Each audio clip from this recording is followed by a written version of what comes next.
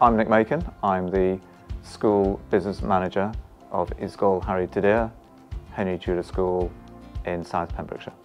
So the school is a comprehensive school. It's state funded, so we get all our funding through the local authority. The roll is about 1,250 and it goes from year 7 to year 13, so that's up to and including sixth form.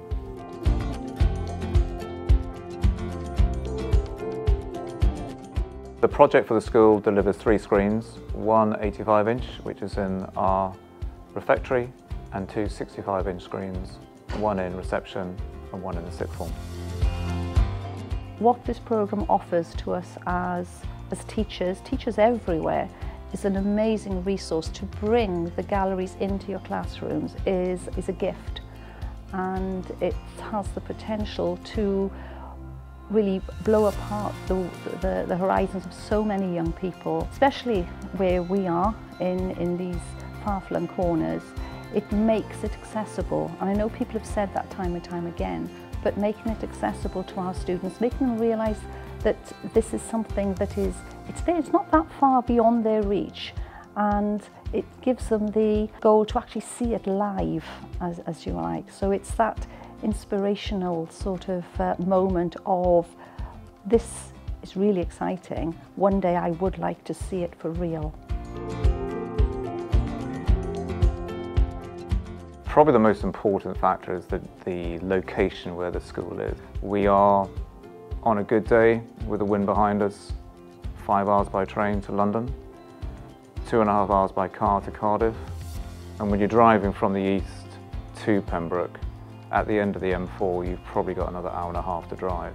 So we are so far away from the Tate and the free galleries in the southeast of England. If we can bring something here, then that counters that quite nicely.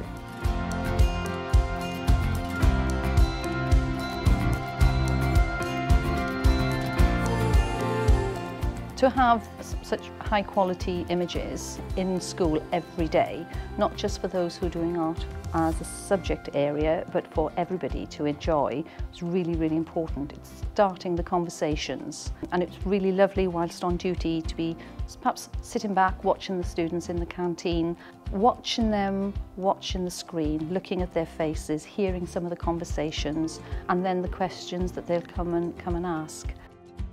When the screens appeared, when I was first sitting at the table with my friends, we were like, what is that? What's that there for? And we'd look at the paintings, sometimes we'd giggle at them, and like it was like quite nice. We were just like, wow, that's quite cool actually.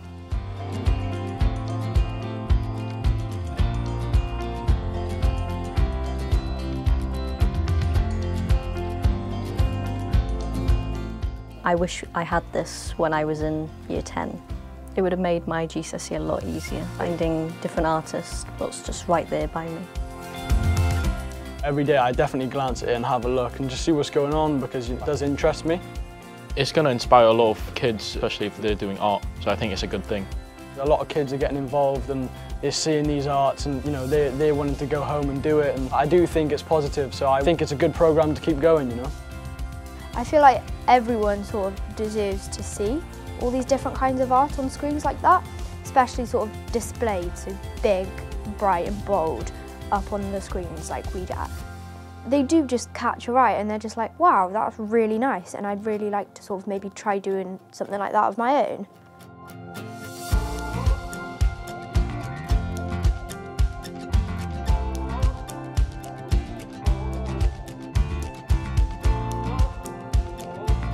We had a very fun afternoon looking at images and recreating with some of our students. The students found it really, really exciting to look at these artworks and to look at how they could recreate them themselves. So the challenge that was set by Sensations, they really picked that up and ran with it. They're looking at work in a way they wouldn't have had normally, looking in detail at the composition and looking at how they could find and create that themselves. It was joyous to watch because they were really, really engaged, and it is something that we would not have done without the Sensations kick-starting that.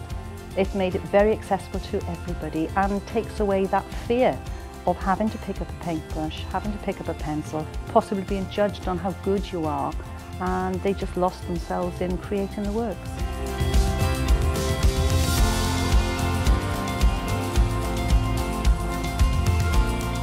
The school is just so much more than a place of education.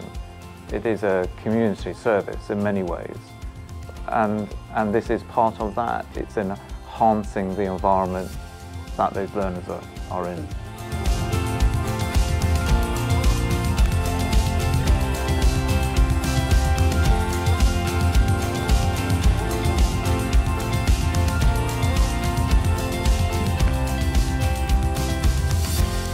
It's a never-ending program. Every day a fresh artwork, every week a new exhibition, at least 3 art challenges a year, and the teachers know that it's coming and how to program it in.